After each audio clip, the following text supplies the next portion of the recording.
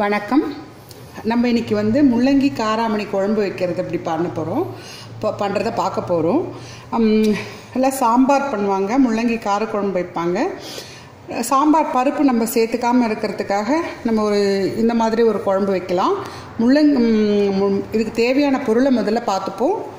தாளிக்கிறதுக்கு கடுகு, உளுத்தம்பருப்பு, சீரகம், கொஞ்சம் சீரகம், மிளகு, கொஞ்சம் வெந்தயம், மஞ்சப்பொடி, மிளகாப்பொடி, உப்பு, புளி பேஸ்ட் ஒரு 1/2 ஸ்பூன் எடுத்து வச்சுருக்கேன். வெங்காயம், தக்காளி, சின்ன வெங்காயம் 1, தக்காளி 1, காராமணி 1 கப் வேக வச்சு வச்சுருக்கேன். பார்த்திங்கன்னா குக்கரில் வேக வச்சு வச்சுருக்கேன், உப்பு போடாமல் நல்லா அழிஞ்சு வந்திருக்கு. நம்ம சமைக்கிறதுக்கு முன்னாடி ஓவர் நைட் சோக் பண்ணலாம், இல்லாட்டி 3 hours முன்னாடி சோக் பண்ணால் நல்லாயிருக்கும்.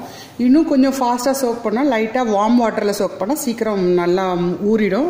குக்கரில் போட்டு எடுத்தால் ஈஸியாக போயிடும். முள்ளங்கி 1. இந்த முள்ளங்கி ரவுண்டாக கட் பண்ணி அது 4 போட்டு வச்சுருக்கேன். தின்னாக கட் பண்ணோம்னா காரக்குழம்புக்கு இதுவாக இருக்கும். சாம்பாருக்குனா கொஞ்சம் திக்காக கட் பண்ணலாம், காரக்குழம்புக்கு தின்னாக இருந்தால் நல்லாயிருக்கும். இப்போ எப்படி செய்கிறேன்றதை பார்க்க போகிறோம். பாத்திரம் எடுத்து வச்சுருக்கேன். நான் எண்ணெய் போட்டு வச்சுருக்கேன். கடுகு போடுறேன்.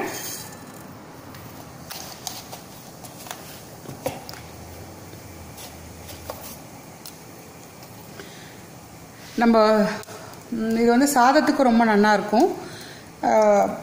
டெய்லி சாம்பாருக்கு பதிலாக நம்ம இந்த மாதிரி இந்த காரம் நிறைய ப்ரோட்டீன். நான் அதை வேக வச்சு அந்த தண்ணியை எடுத்துட்டேன். அந்த தண்ணி கேஸுங்கிறதால அந்த தண்ணி எடுத்துட்டேன்.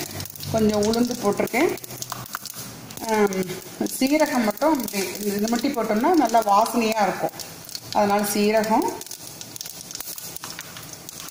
ஒரு 4-5 கடுகு, மிளகு, கொஞ்சம் வெந்தயம்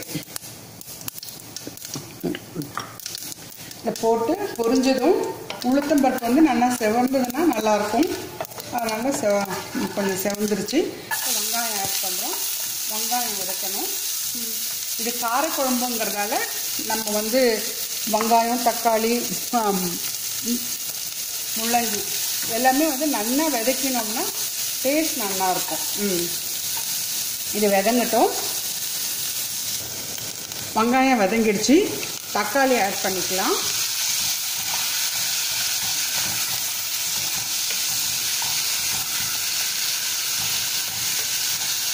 இப்போ முள்ளங்கி போட்டுக்கலாம். முள்ளங்கி நல்லா கட் பண்ணி கழுவி வச்சுருக்கேன்.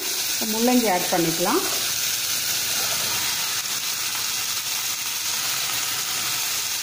இந்த முள்ளங்கி கொஞ்சம் நிறையவே போட்டேன். இதில் ஒரு 1/2 போட்டால் போதும். நம்ம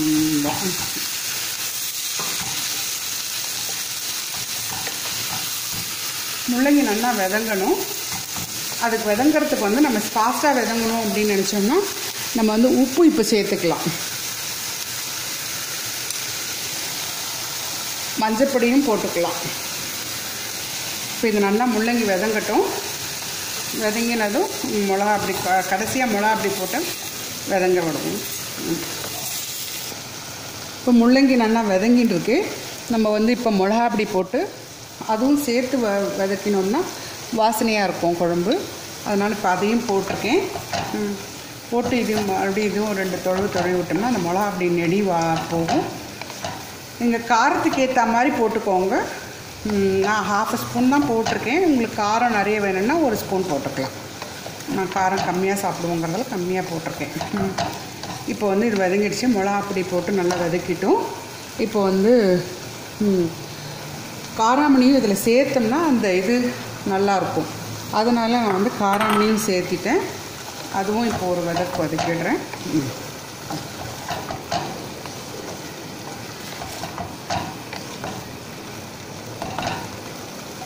தண்ணி ஆட் பண்ண போகிறேன். 1 கப் தண்ணி. உங்களுக்கு தேவையான அளவு தண்ணி போட்டுக்கோங்க.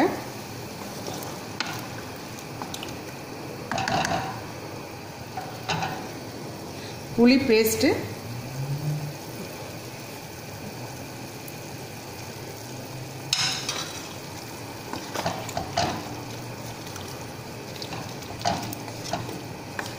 முள்ளங்கி நல்லா தின் ஸ்லைஸாக கட் பண்ணதால் சீக்கிரம் வெந்துடும்.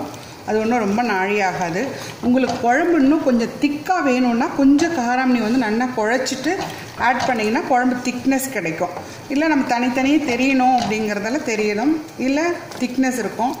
ஒரு சில குழந்தைங்கள்லாம் வந்து வெங்காயம் தக்காளி வந்து அரிஞ்சு போட்டால் பிடிக்காது இல்லைங்களா, அதில் மிக்சியில் அரைச்சிட்டு போட்டாலும் நல்லாயிருக்கும். இது குழம்பு ரெடி ஆகிடுச்சு. இது நல்லா கொதிச்சதும் குடிச்சு பார்த்து சரியாக இருந்ததுன்னா, காரம்லாம் சரியாக இருந்ததுன்னா குழம்பு ரெடி. நன்றி, வணக்கம்.